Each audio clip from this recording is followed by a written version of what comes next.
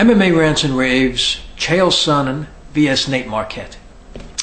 You know something, guys? You know what this match really proves?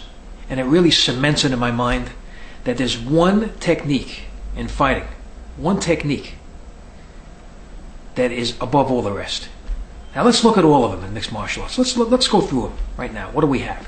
We have boxing, we have kickboxing, we have Muay Thai, we have judo, we have karate. What else is there? There's submissions.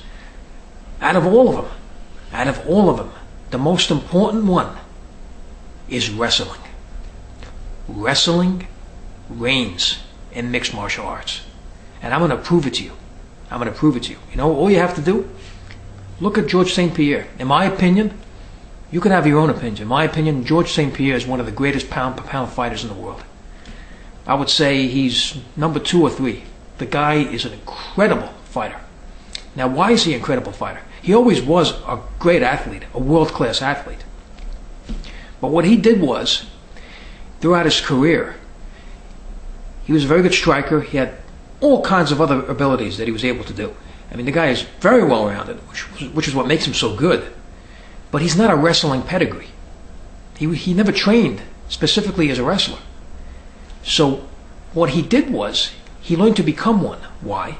Because he saw that he has a lot of strength, he has a lot of quickness, and he's a very intelligent fighter, and he has a lot of patience. So he saw that, he knows that wrestling, you use all parts of your body. A lot of hand and body and eye-foot coordination. It's all coming together. You have to know what you're doing. You have to be able to take guys down and control them. So he said, you know what? If I'm able to do this, I could really step up my game. And the perfect example is the Matt Serra fight. The Matt Serra fight, Matt Serra 1 and 2. Just look at the first fight. He embarrasses GSP. Then look at the second fight.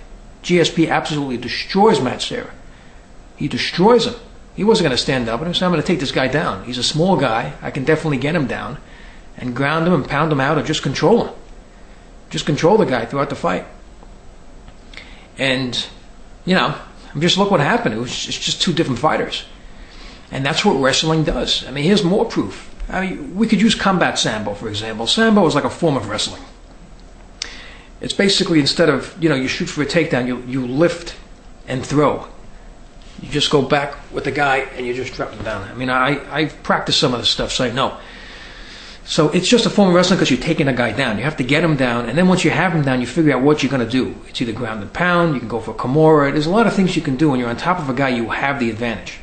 And you know, there are some exceptions, like Nogueira. You know, he's a guy who likes to be on his back, but how many fighters are like him?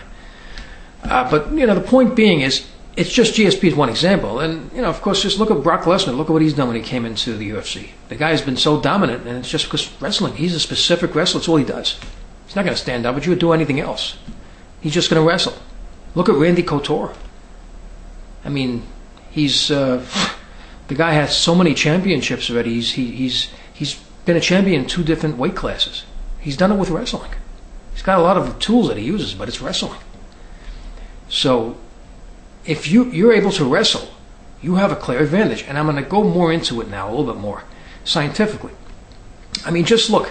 Let's say you have a pure boxer against a pure wrestler, and they're on the same skill set, let's say. From a level of 1 to 10, you have one guy, a boxer, who's from 1 to 10, he's like a 5, and you have a wrestler, 1 to 10, he's like a 5. So, you know, their skill is basically the same. They're on the same level of where they are, comparable to their peers. So you have these 2 guys going up against each other. Who are you going to pick to win? You know who I'm going to pick? How good boxing is and how important it is in mixed martial arts, I'm going to pick the wrestler. Because boxing, first of all, you got to be very accurate with your blows. And a lot of them miss. You know, he's got to be accurate. You got to be able to hit the guy. And the octagon of the ring is a big place. You can be evasive. You can try to get away. And there's a lot of things you can do to defend against boxing. What really leaves you open is when you try to fight back. A wrestler is not going to stand up with a boxer. He's going to go for a takedown. He's looking for an opening. He may be able to eat a punch or a knee, even a kickboxer. But when he gets that takedown, the boxer is totally out of his element. He can't extend his arms. Even if he has knockout power, it means nothing. You can't box a guy flat on your back. You can't even move your arms. You're being pressed down by a guy who's on top of you, who's controlling you.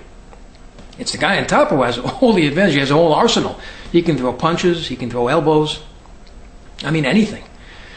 And basically, you're on your back until the round ends and the referee physically pulls you off. I mean, I can even use an example. Look at Mike Tyson. Before he's knocked guys out, he's been pressed against the ropes many times. He was mostly a smaller heavyweight. At 210, 215, he had guys sometimes 40, 50 pounds heavier than him. And he had himself pressed against the ropes. The refs weren't going to come there and separate them. So, you know, the ref was there to bail him out, to get the guy off of him and separate them so they can continue boxing. But you know what?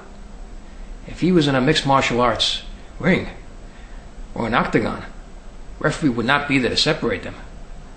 And he'd be picked up and dropped on his head and probably get mauled pretty badly. So basically, wrestling is a superior martial art. If you're able to use that and do it well, it's probably more important than any of the other martial arts. That's the way I see it, because I've seen such great fighters make a living out of it. They just made a living out of it. I mean, there are some exceptions, like I said. Look at Nogueira. I mean, he's the guy who likes to be on his back, but he's the greatest jiu-jitsu artist in the world. There's nobody even close to him. So, I mean, he has his own school. He teaches this stuff. So, you know, he's a guy who likes to be on his back. But, you know, when you say exception to the rule, I'm saying the rule. And the rule is that it seems to be that wrestling, and of course Sambo, is a superior martial art. That's the way I see it. Anyways, getting back to this fight, this cements what I was saying. You have Nate Marquardt, who's a more well-rounded fighter than Chael Sonnen. That's fair to say. The guy has a lot more different types of skill sets to use in the octagon. But look what happened.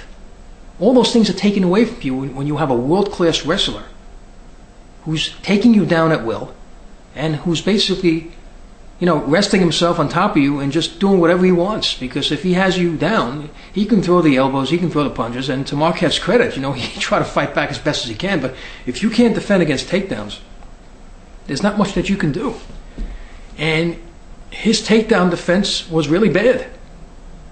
And he's he had the same problem in other fights I've seen him fight. He just, against wrestlers, like, look at Almeida, the Almeida fight. You know, he was taking him down the entire match. And he even ended it with a submission, but even if he didn't submit him, he would have lost that fight. Marquardt would have lost. So that's the bottom line. It just seems to be that wrestling is this superior martial art. Like I said, the Chael Sonnen and Nate Marquardt fight. Just look at that fight. You got a guy who's more well-rounded, but you have a guy who's just extremely good at what he does. And that's going to be the outcome. That's going to be the outcome of it. But anyway, moving on to something else, they say that basically Sonnen will fight Anderson Silva, and that's a fight I'd like to see. And you know what, guys? I'm not going to talk about it now because it's not even in the works yet. But I think Sonnen has a good chance in that fight. I'm going to give him a chance. You know, Silva's a great fighter, legendary fighter, but, you know, I have to say this. I was blown away by Sonnen's performance. I just think it was a really good, strategic, smart fight. And there's something else that he has. He's got a very hard chin. You know, he took a knee to the face by Marquardt, and then he took that elbow and it cut him open. The guy was leaking blood. I thought the fight was going to stop.